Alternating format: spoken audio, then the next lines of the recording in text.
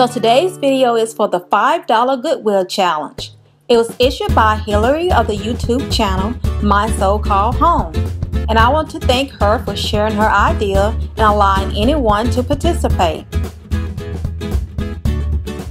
When I first went to Goodwill to see what I could find, I came across these two bowls, and I later found this charger from a flea market, so I decided I wanted to use it instead and create a chalkboard sign.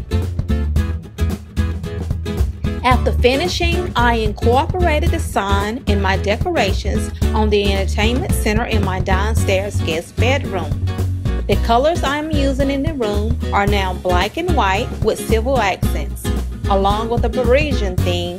With that in mind, I also included the white pumpkins I love and silver owl as well to change up for the fall. I decided to stick with the color scheme of the room and use the non-traditional pieces along with my chalkboard for a nice modest fall look.